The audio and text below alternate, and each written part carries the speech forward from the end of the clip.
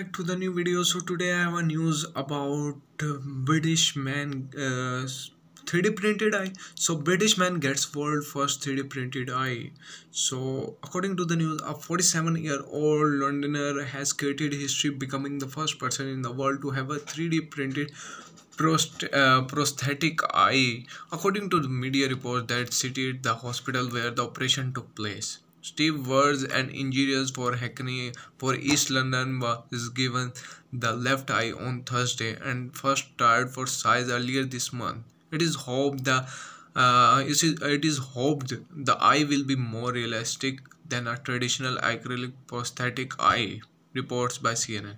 So Moorfields Eye Hospital said in press release Thursday that the prosthetic is the first fully digital prosthetic eye created for a patient.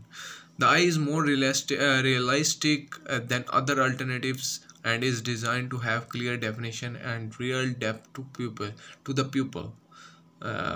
Because the hospital said this statement, it is hoped the eye will be more realistic than a traditional acrylic prosthetic eye, says BBC, adding that it would be also cut the time it takes for patients to be fitted with their prosthetics in half, from 6 weeks to 3. The 3D image was then sent to Germany to be printed before being shipped back to the UK, where it was finished and polished by a Moorfield Eye Hospital ocularist.